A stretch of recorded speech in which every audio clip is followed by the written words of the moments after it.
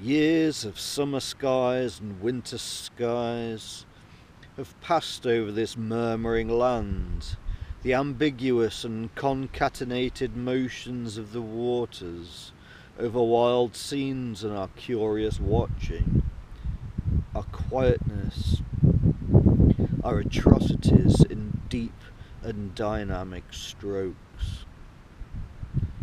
A year ago today we planted our first prostitute, natural-like, in the garden, cool, heavy-handed, in a calf-in-pearl city with a wife, guts split open on the rocks.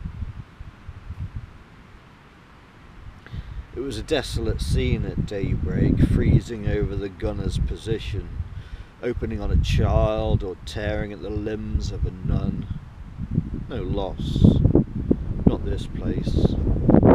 The chainmail matrix of the enemy and parts of their flesh showing through. Each one leads the cause of its heaven and the uncompromising stance of the age.